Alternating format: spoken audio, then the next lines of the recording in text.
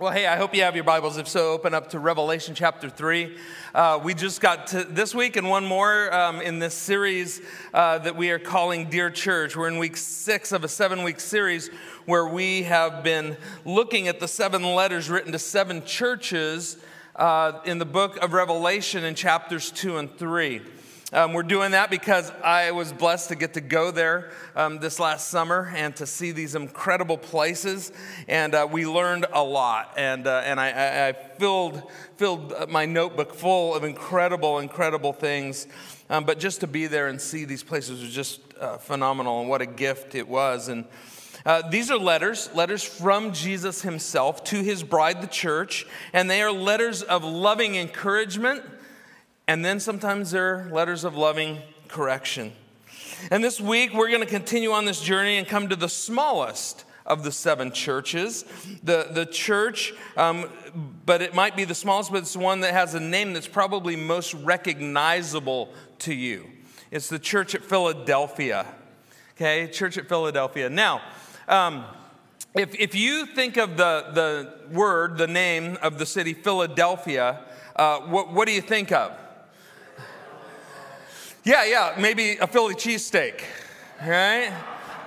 So, yeah, that's later this afternoon, right? Maybe it's the Philadelphia Eagles, right? Yeah. Maybe it's Independence Hall, right? Or Liberty Bell, some of these great places. When I think of Philadelphia, honestly, the first thing that comes to mind is this picture right here. Rocky Balboa, right? He is on the top of the steps up there by the museum, by the city hall there, and he ran, and Rocky's just kind of part of Philadelphia, and he's this, he runs up these iconic steps here, and then that really starts off what seems like the never-ending series of Rocky movies, right? Because you got Rocky 1, where Rocky goes the distance, but he still loses, right, in the split decision with Apollo Creed. Then in Rocky 2, he comes back for the rematch, and he becomes the champion. And then in Rocky 3, he fights and loses to Mr. T, right? Remember that? And then his trainer Mickey dies, and that's a horrible thing. But then he comes back and he beats Mr. T. And then in Rocky 4, he fights the Russian guy, Ivan Drago, who kills his friend Apollo. But then Rocky comes back and beats him. Then in Rocky 5, he retires. But then he trains this guy, Tommy Gunn. And at the end of the movie, there's this crazy street fight because the guy he was training kind of goes against him. Then in Rocky 6, right? I mean, it just goes on and on. But in Rocky 6, we finally get to this place, and he's talking to his son. And this is out of all of the Rocky movies, other than Yo, Adrian, right? One of my favorite lines in all of the Rocky movies comes in Rocky 6. And Rocky is standing in the middle of the street, and he's talking to his son, and his son's upset with him and everything else. And he looks at his son, and he says these words. He says, "It's not how hard you can hit. It's how hard you can get hit and still get up and move forward," right? I mean, and at the core, that's what these movies, these Rocky movies are truly all about, right? They're all about perseverance, about getting hit and getting back up. They're about standing strong in the face of adversity, and it's about getting up when others would have given up. That's what the Rocky movies are all about. And not only is this the theme of the Rocky movies, this is the theme of the character of the church at Philadelphia. And I think some things that we can learn from them today are this idea of perseverance. And so we're going to start out in verse 7 where it says, "To the angel of the church in Philadelphia, write." Now, the city of Philadelphia is 40 miles south of Sardis, the city that we were in last week. It was established in 189 BC by King Eumenes II, and he handed the kingdom over to his brother, Attalus II, who he loved so much. And these two ruling brothers loved each other so much that when he handed this city over to his younger brother whom he loved, they named the city Philadelphia because Philadelphia is the city of what? Yeah, see, you guys already know this stuff. Now, the chief Greek god worshipped in the town of Philadelphia was Dionysus, and we talked about him back when we talked about Smyrna. And if you have missed any of these, go back and you can get the podcast. Dionysus was the god of the frat party. Remember him? The god of wine and drinking and revelry and all these crazy, crazy parties and things like that. And one of the reasons that Dionysus was the god of this city was because of the rich volcanic soil that was surrounded the area of Philadelphia. And so they had all these incredible vineyards. They're still today very famous for the wine that they produce in this place because of this rich volcanic soil. But in order to have volcanic soil, you need what? Volcanoes, right? And if you have volcanoes, even if they're kind of dormant at the time, if you have volcanoes, you tend to have what? Yeah, earthquakes, right? You have earthquakes. And so Philadelphia knew its share of earthquakes, okay? It might be considered the Southern California of the area. So in 17 AD, there was this incredibly violent earthquake that destroyed the whole city of Philadelphia. Just leveled everything. The Roman emperor at the time was Tiberius, and what he did for the city was he exempted the city for 5 years from paying taxes so that they could rebuild their city. He didn't send any supplies, he didn't send any manpower or anything else. He just said, you know what, you guys can rebuild, but 5 years, no taxes. Well, they thought that was pretty nice, and so what they did was they renamed the city to Caesarea, or New Caesar. Okay, so that they renamed it because they thought, okay, the Caesar's being kind of nice to us. But then in 23 AD, right after they had kind of finished the rebuilding process, they got hit by another terrible earthquake that leveled most of the city. Then in 54 AD, there was another earthquake, but the Caesar at that time was Nero, and Nero did absolutely nothing to help them. And so they changed their name back to Philadelphia, all right? Then in 70 AD, there was another earthquake, and the Roman Empire at that time, Vespasian, did the same thing that Tiberius did, and he gave him a tax break. And so they renamed the city to Flavianus after Vespasian's wife, okay? So you kind of getting the trend here? Then in 92 AD, the ruthless Roman Emperor Domitian, he passed a verdict, okay? Domitian not only was horrible in terms of persecuting Christians and things like that, he was just a ruthless guy. And one of the things that he did, he passed this edict called the Vine Edict. Because what was happening is places like Philadelphia, they were starting to compete with Rome for their winemaking. And so Domitian was like, well, I don't want any competition. So what he did is he sent his soldiers out and he told them to rip out half of the vineyards in all of these places. And Philadelphia is one of them. So he says, just go rip out half the vineyards so that they can't compete with us. And so it devastated their economy. And when that happened, they turned around and renamed the city back to Philadelphia, right? So this was the city whose foundations was literally shaky, right? They had shaky foundations, and whose name and identity were always in question. These guys everything about it was just like not easy. Everything was shaken, right? And they were a city that knew what it was like to get beat up by the political powers of the world. And in the time where John penned these letters to Jesus, these letters of Jesus to the church at Philadelphia, the Christians here were living in massive persecution.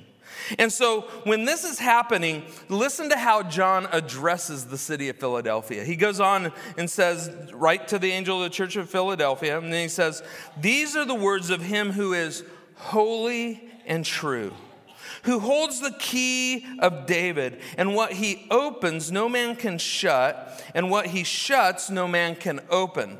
Now, we're going to talk just for a minute about what some of this means. The word holy in there means to be pure, unblemished, or untainted, to be completely pure.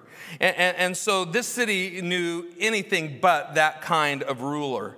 And the word true is a unique word in the Greek that's used only a few times in this form, but it means not only it means to be genuine or actually to be unshakable. unshakable. So think about that. If this word unshakable is to come and describe the city that's always being shaken, right? So Jesus is saying, hey, your city may get shaken up. The people around may not be true to their word, and they might not be true to taking care of you. But he's saying, I am the one who is true. And he goes on and he says, to him he who holds the keys of David, and what he has opened no one can shut, and what he shuts no man can open. Now, this is actually a direct quote from Isaiah chapter 22, verse 22. And you can go home and look that up later. There's some really good history in there.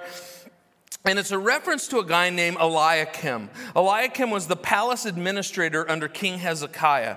And what had happened was, back in the Old Testament times, is there was a guy named Sennacherib. He was the king of the Assyrians. And the nation of Israel had gotten split, and there was the northern kingdom, all the 10 tribes other than Judah and Benjamin. And Assyria came in and just leveled the northern kingdom. But then they started to push in on Jerusalem, the capital of the southern kingdom, and they came and they started to surround Jerusalem. And Sennacherib sends his envoy to the city of Jerusalem, where King Hezekiah was hiding out. And this guy, the commander of the army, of the Syrian army, comes up, and he comes in front of the walls of Jerusalem, and he yells out, and he says, send out Eliakim and then these other leaders of the city.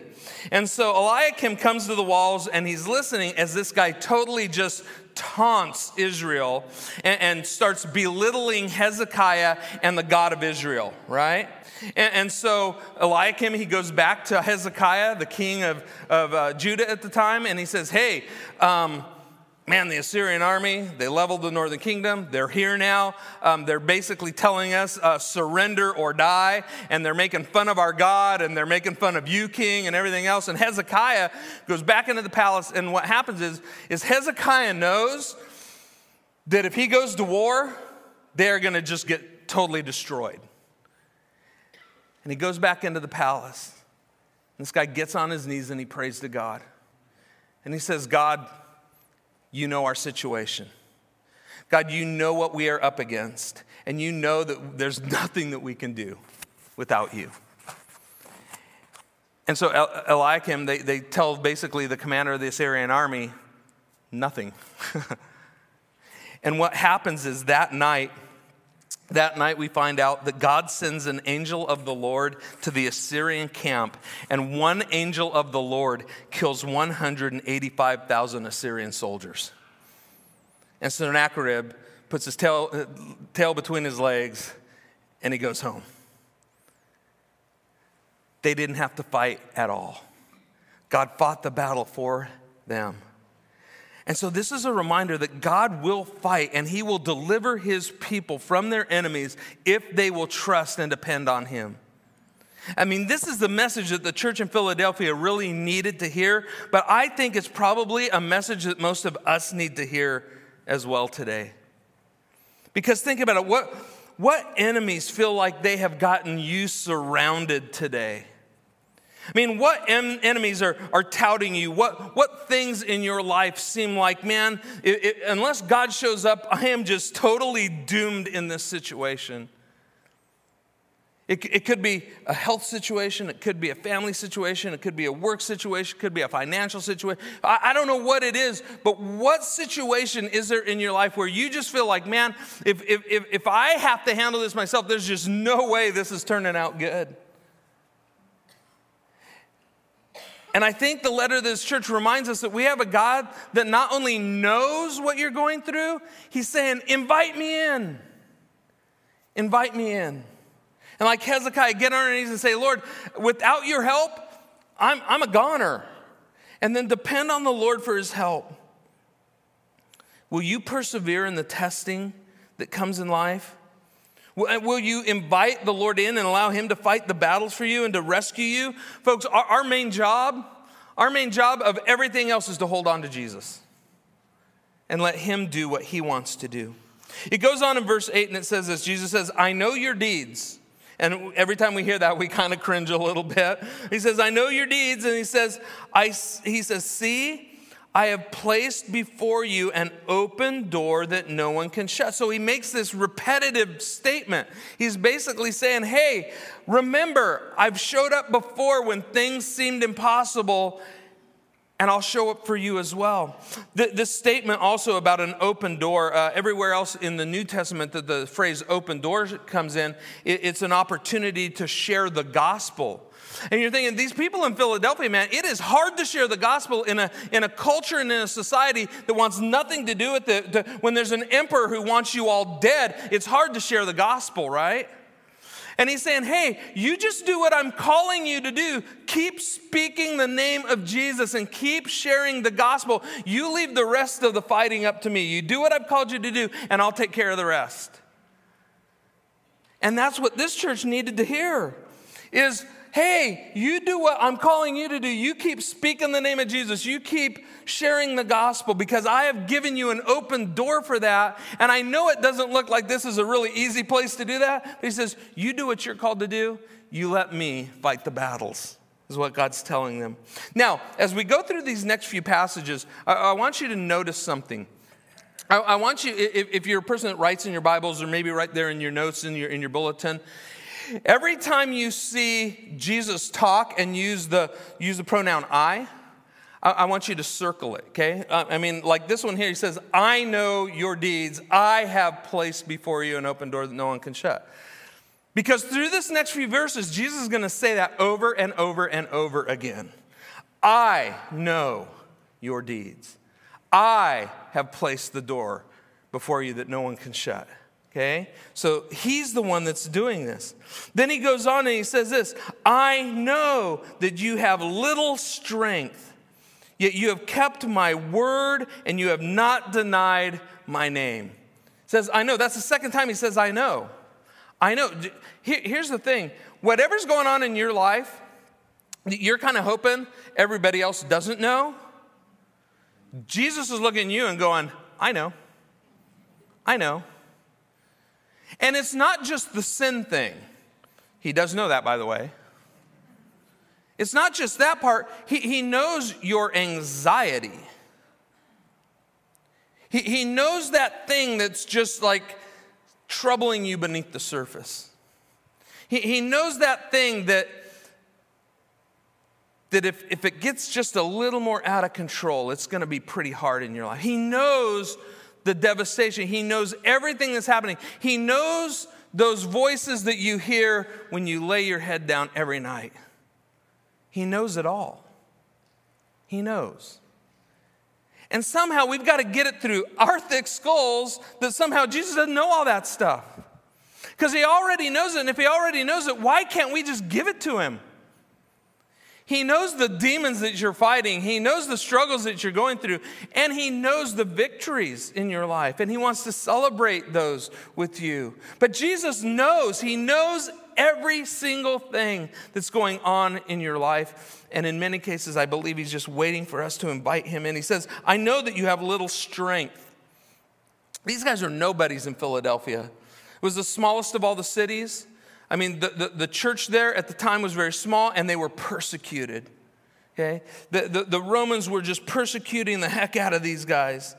And he says, look, I know that you've been persecuted. He says, but I know that you have kept my word and you have not denied my name. Again, hold on to the word. Hold on to the name of Jesus. And then let God take care of the rest. It is not your strength that matters. It's your steadfast dependence on God to be your strength. And when you are desperate and dependent, that is the exact place that I think the Lord wants you to be. Because that's where we have to reach out to him. In Matthew 11:28, it says, come to me, all you who are weary and burdened, and I will give you rest. He wants you to come to him. If you're weary, if you are heavy, burdened, how many of you are in there today? He says, then come to me. He didn't say, hey, suck it up, get with the program. He says, come to me. I will give you rest. In 2 Corinthians 12:19, it says, my grace is sufficient for you. My power is made perfect in weakness. Where's God the most powerful? That very spot you can't handle. That's where he does his best work. Will you let him work on it this morning? Philippians 4, 6 through 8. Don't be anxious for anything, but in everything, in every situation, by prayer and petition with thanksgiving, present your requests to God. And the peace of God that transcends all understanding, it will guard your hearts and minds in Christ Jesus. Okay? Folks, that's one you need to memorize. When you're getting anxious, you just need to quote that piece of scripture and remember that God is with you. See, there is nothing you are going through that Jesus can't get you through. And you should write that one down. There is nothing that you're going through that Jesus can't get you through. In verse 9, he goes on, he says, I will make those who are of the synagogue of Satan, who claim to be Jews, though they are not, but they are liars, I will make them come and fall down at your feet and acknowledge that I have loved you. The synagogue of Satan thing, okay, it sounds pretty crazy, and it was. We talked about this back when we talked about the church in Smyrna. These were Jewish people who claimed to be, the followers, the chosen ones of Israel. And remember, we said that they had kind of brokered this deal with Rome. They didn't have to do some of the Caesar worship stuff. And the Christians early on were seen as a sect of Judaism. So the Christians were kind of safe for a while until the Christians refused to stop speaking the name of Jesus. And then the Jews are like, all right, you guys are out. And the Jews actually started turning in the Christians to the Romans and saying, oh yeah, those Christian guys, they meet over there at that guy's house. And then the Romans would go in and grab them and persecute them, right? And so Jesus is saying, hey, I know what they're up to. I know that they think they're the chosen ones, but they're not. In fact, they're liars. They're people who are going absolutely against the will of God. And this is huge because the people who thought that they were God's most holy people, who were thinking that they were blessed by God simply because of their nationality, will soon discover that they have been living in opposition to the plans and purposes of God. And there's no one, and the ones who thought that one day everyone would have to come to them in order to make it to salvation, they're going to find out that they're the ones who were rejected. God will prove the mockers and the bullies wrong, and he'll take the self-righteous and he'll make them bow their knee. But what's interesting here is he says, I'm going to make them bow down to you. I'm going to make them bow down and help them, and they're going to realize, and what are they going to realize? They're going to realize that I have loved you. The Jews thought they were the ones that were loved by God, that nobody could touch. But their history tells otherwise, doesn't it? And so God's saying, hey, those ones who've been turning you in, the ones who are causing you a lot of problems, one day those guys are going to bow at your feet. See, this is the kind of stuff that God does. God, in that place in your life that you think you need vindication, don't do it yourself. God is way better at it than you are. Let him be the one that brings all that back around. See, there's a lesson in this for us, that we need to let God be the one who fights our battles. It always will turn out better. He goes on, he says, since you have kept my command to endure patiently, I will also keep you from the hour of trial that is going to come on the whole world to test the inhabitants of the earth. I am coming soon, he says. Hold on to what you have so that no one will take your crown. Have you been noticing how much of this is Jesus saying, I know, I will. Folks, who's this all about? It's about Jesus and what he will do. It's about Jesus and what he knows. And so much of the time, we think it's all about us. And Jesus is saying, no. It's not about what you know or what you can do. It's about what he knows and what he can do. And so we need to turn that over to him. And then he says, look, I'm coming soon.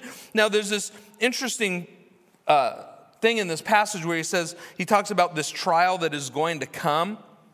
It's hard to know exactly what that is. I read bunch of commentaries, did a bunch of looking at the history.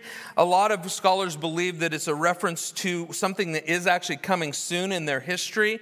It was called the Bar Kokhba Revolt in 132 through 135 AD, when Hadrian, the Emperor Hadrian, expelled all of the Jews from Rome and Jerusalem. He got rid of all of them. And when the Jews revolted because of it, 580,000 Jews were killed, okay, by the Roman Empire. And what we see here is the tables get flipped, because remember what happened? Because the Jews, okay, they were telling the Romans, those Christians aren't part of us. Those Christians aren't part of us, right? So when this persecution happens to the Jews, right? Think about this. The very thing that got the Christians persecuted all of a sudden starts saving all of them. Because when the Romans start persecuting the Jews, the Christians are like, oh yeah, remember, we're not part of them. That very thing that you might be thinking is the toughest thing in the world right now that you're going through, it might just be God's set up to save you. And folks, you don't know the end of the story, do you? But we worship somebody who does. And the question is, don't you want him in control? The crazy part is he's not going to share the control with you. You've got to let him take the wheel. Let him be in control. Jesus moves on in verse 12, and he says, the one who is victorious, I will make a pillar in the temple of my God. Never again will they leave it. I will write on them the name of my God and the name of the city of my God, the New Jerusalem, which is coming down out of heaven from my God. And I will also write them my new name. Whoever has ears to hear, let him hear what the Spirit says to the churches. See, naming in the city is huge. He says, hey, look, I'm going to make them a pillar in the city, right? Remember what happened to all the other pillars that they kept erecting? They kept falling down, right? And Jesus says, no, I'm going to erect some pillars, and it's going to be my people, not just the stone and things like that. My church is going to be built differently. It's going to be built on the lives of the people, and that will be unshakable. See, naming of the city in Philadelphia was a little bit wonky, wasn't it? They kept changing the name. Every time they thought somebody was going to do something good for them, they'd change their name to reflect that. And then they'd change it back to their name and then back to the Caesar's name and all over the place. These were people who struggled with identity. And Jesus, to a city that struggles with that identity, says, I'm going to write my name on you. If you're faithful, I will write my name on you. And that city is never going to crumble again. That temple will never fall. One of the things that we got to see when we were in Philadelphia, the only thing left in the city of Philadelphia are a few pillars. And they were to one of the temples to Zeus. And if you go in there, you actually can see inscriptions of people's names, all the benefactors, right, who helped rebuild. Because remember, Rome didn't send any money. So the people who gave money to rebuild the temples, they put their names kind of like what we would do on bricks and things like that. They put all their names up there, right? They put their names on there only to have most of the pillars just fall again. And Jesus is saying, hey, I'm going to rebuild this temple. He says, I'm going to rebuild this thing, and I'm going to write my name on there, and it's going to be something that does not fall. And he wants to write his name upon us and upon our hearts, because it is something that will not fall. What's amazing about the church in Philadelphia is this, is that of all of the churches, out of all of the 7 churches, it might have been the smallest, but it's the one that persevered the longest. Through all of history, all the others fell. But the church in Philadelphia lasted, most historians tell us, until 1379. All the way from the time just after Jesus, all the way to 1379. And what's crazy is there was war all around it. There was persecution all around it. I mean, different groups of people would come in and destroy the place, and different wave after wave of Roman Empire would order persecution, and all these things were happening, and the city was just leveled, and wars and fighting and all these things. But the church that persevered the longest was Philadelphia. And here's an example of a church that in the face of great persecution and opposition and hardship held on to God's word, held on to the name of Jesus, and endured. I heard a church that held on to the truth of God's word without compromise, who upheld Jesus' name even when it would cost them their lives.